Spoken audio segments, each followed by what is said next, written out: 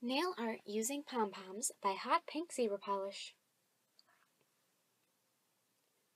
I am using shades of blue, purple, and pink, so you can use any colors you want, but either way, paint your nails with one coat of white polish.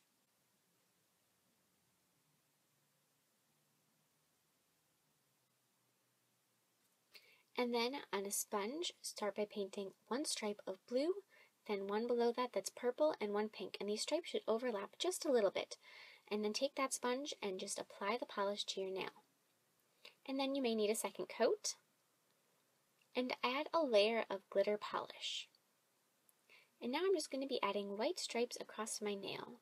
This is just for some accent, but with these pom-poms you can add them to any design you like, but they look really good with just a simple basic design on the tip and then have them around your cuticle.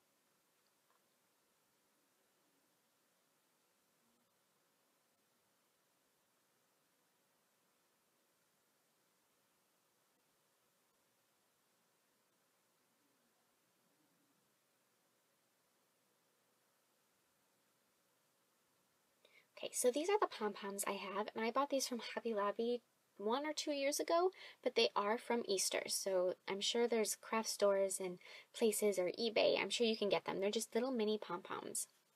And I'm going to be sorting through and taking the purple, blue, lavender, and pink ones.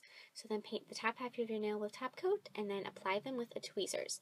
Afterwards, take your fingers and hold them down and press them down until you feel like they're stuck and like they will stay there. If you just do them for just a second, they'll still slide around. And then add top coat to the rest of your nail, and you want this to go all the way up back into the pom-poms. So press up against them with the tip of the top coat brush. Thank you so much for watching. I hope you liked this quick little tutorial. Please comment with requests and subscribe. Also check me out on Facebook and Twitter. I will see you in the next video.